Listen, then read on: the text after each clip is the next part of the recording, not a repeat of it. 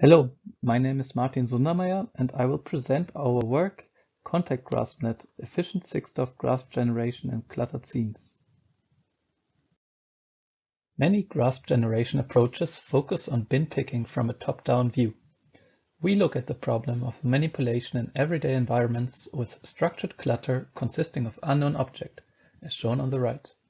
In such environments, 3D scans are often infeasible, so we are only given a single RGBD image from an arbitrary viewpoint. The goal is to predict a distribution of stable 6DoF grasp proposals for all visible objects in the scene.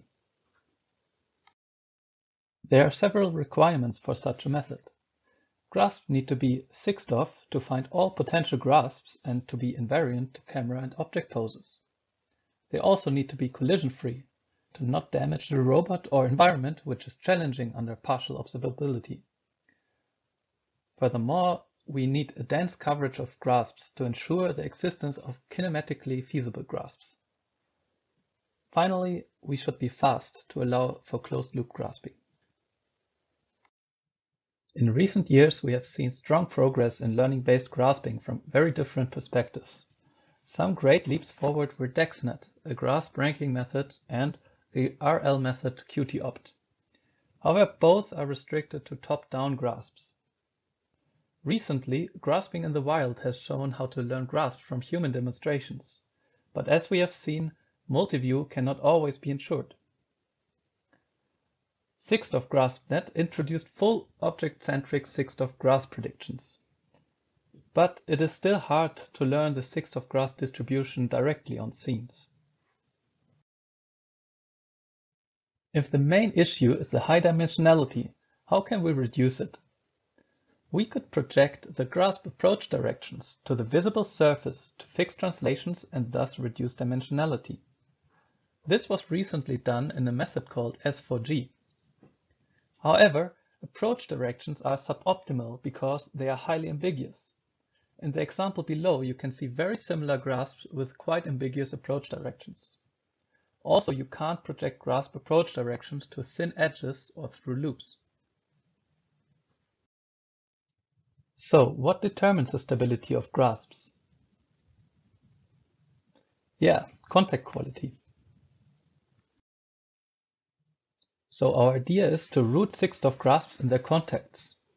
The underlying assumption is that most stable grasps have at least one visible contact. We start with the acronym dataset, which contains 17 million 6DoF grasps from physics simulation. We map those grasps to contacts in rendered point clouds as seen to the right. Observed points with no nearby successful grasp contacts are considered unsuitable. Then the problem reduces to learning a contact point classifier, and for each suitable contact a 3DoF grasp rotation and 1DoF grasp width estimation. Our 4DoF contact grasp representation is depicted below. For each successful contact C, we predict the grasp approach direction A, baseline direction B, and grasp width W. From these, we can reconstruct the 6DoF grasp post and the gripper opening, as shown to the right.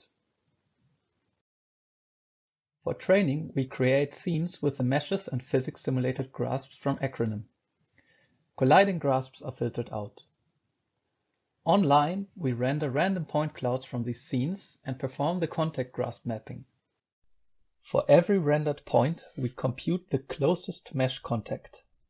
If this mesh contact is within a 5 mm radius, we label the rendered point as successful and adopt the grasp pose. An asymmetric pointnet++ with several heads then predicts point-wise contact scores and our 4DoF grasp representation.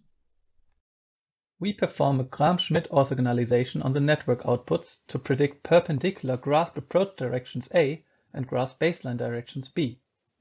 Instead of directly supervising them, we compute an average distance of gripper points, shown in pink, in the predicted and closest ground truth pose, weighted by the contact scores. Thereby, multiple approach directions lead to a low loss, and contact confidence can only increase for good grasp pose predictions. The grasp width W is highly imbalanced and therefore binned before applying a weighted cross-entropy loss. Finally, all predicted contact scores are supervised by a binary cross-entropy loss.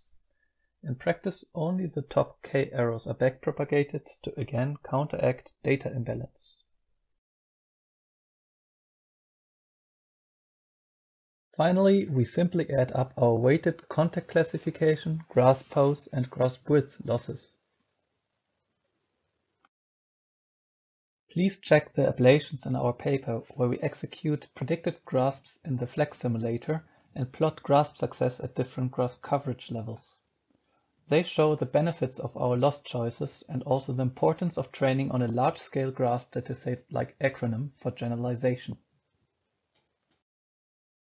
But now to the real experiments. At inference time, Contact-GraspNet can generate a dense 6-DOF grasp distribution from raw point clouds. However, to avoid predicting grasps in the background, it is beneficial to use unknown object segmentation in parallel. It can optionally be used to infer local 3D regions of interest and can be used to uniquely associate grasp contacts to object segments by just filtering the contacts.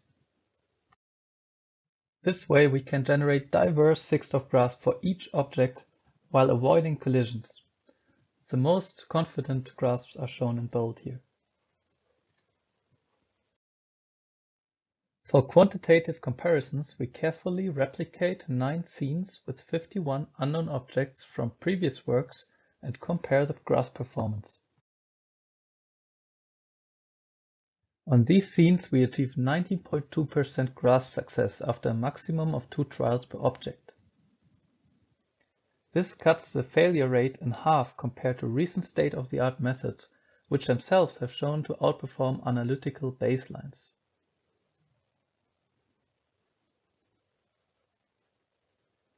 "43 out of 51 objects can be successfully grasped in a single attempt, which is important for practical applications.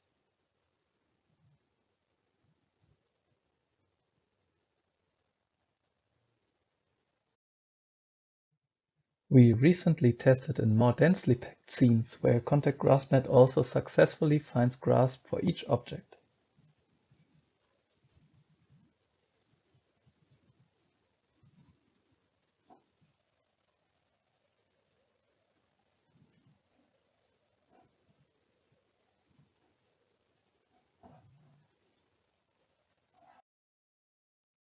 Thanks to our 6-DOF predictions, grasps can be predicted from arbitrary camera viewpoints. It allowed successfully grasping the red cup from the only possible lateral approach direction.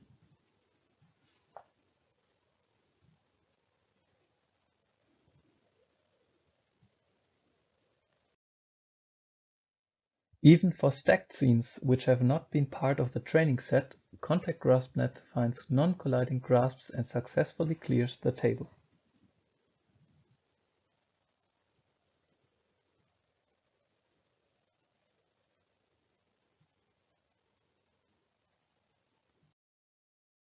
We 3D printed adversarial objects from Mala et al. And observed that they could also be picked up without problems. Failure cases include collisions during approach and unstable grasp choices that can arise from segmentation errors or clutter. However, often our approach can also handle imperfect segmentation masks because they are only used to filter scene grasp predictions. Since we still have time, here are some more fast-forward grasps of the robot.